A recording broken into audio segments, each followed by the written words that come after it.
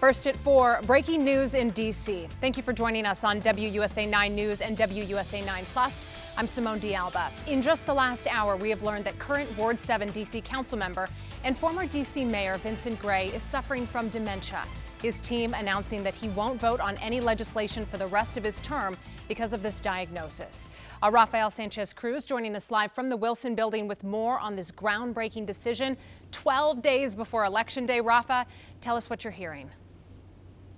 Yeah, Simone, well, people here at the Wilson Building are saying that this news is hard to process, but Councilmember Vincent Gray's declining health has been a focus of concern for both colleagues and constituents. It was his health issues that stopped him from running for re-election this year. And so last year, Chairman Phil Mendelson removed him as the chair of the Health Committee. And back in May, he also announced that he had suffered a stroke back in April. Now, Gray has 68 days remaining in office. He was sworn into office again as a Ward 7 council member in 2017, and also he of course served as the DC mayor from 2011 to 2015.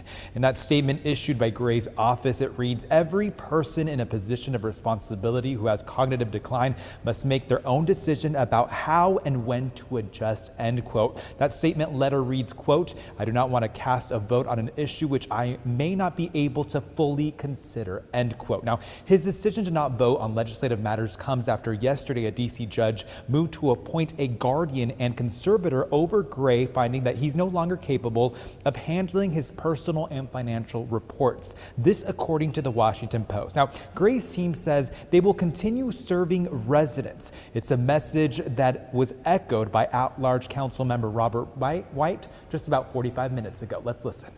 Ward 7 has an effective team of staff in that office right now.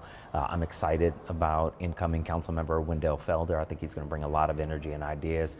And I'm an at-large member, so I represent residents in Ward 7. I've been trying to stand in the gap as much as possible, but I want residents in Ward 7 to know that they are represented.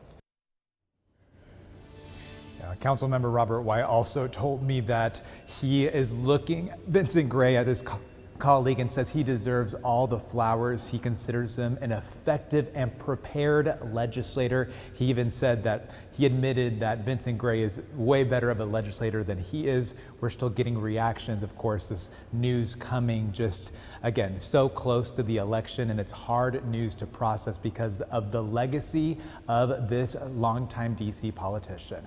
I'm live at the Wilson Building. Rafael Sanchez Cruz, WUSA 9. Boy, you said it, Rafa. The legacy of his public service, and also you just can't help but feel for Vincent Gray and, of course, for his family as well. Thank you.